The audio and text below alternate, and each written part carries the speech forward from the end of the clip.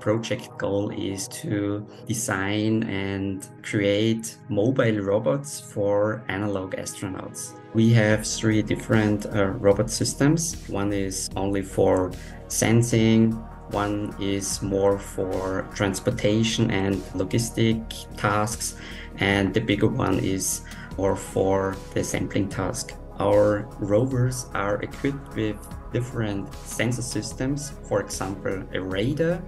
And with this radar system, we want to scan the floor or the ground. Our focus is to use the LiDAR for the environment scanning and the radar sensor for scanning the ground in a deep of 2 meters. So if we are doing mapping, it's not only environment mapping, it is also to work with the sensor data. So the next step is to create a traversability map.